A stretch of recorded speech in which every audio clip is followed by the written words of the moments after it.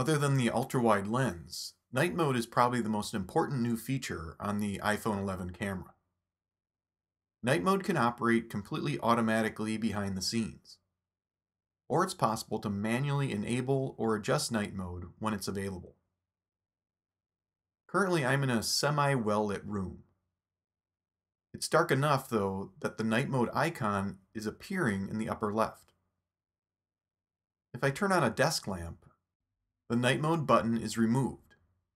The scene is now well lit enough that night mode is not needed and it's not presented as an option. In this case, I'm not able to manually activate night mode.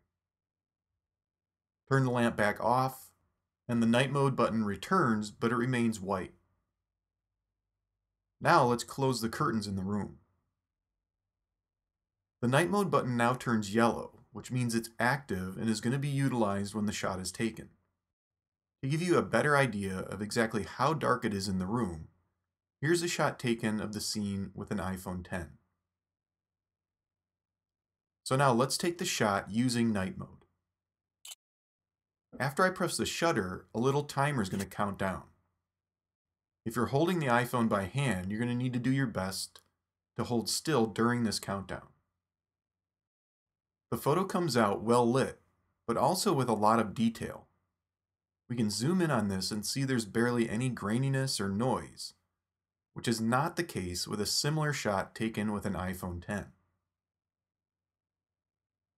We can also manually control night mode. I'm going to make the room even darker.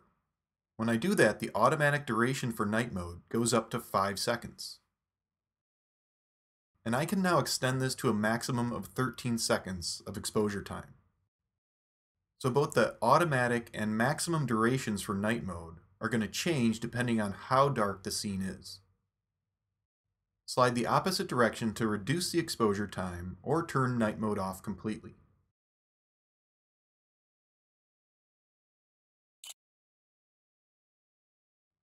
The longer duration night mode is set to, the more light the camera is going to be able to take in.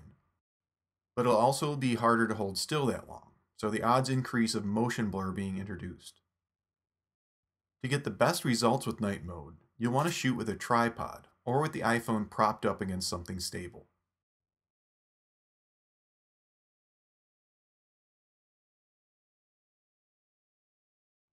If we go back to the room being fairly well lit, the night mode button goes back to being white.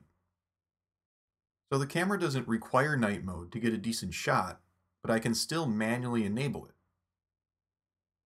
And in this case, the software won't let me expose the scene for longer than a second. Before I press the shutter this time, I'm going to bobble Dwight's head. With night mode on, the motion in the resulting shot is going to be blurred. This is why both the photographer and the subject or subjects need to do their best to remain still during night mode shots.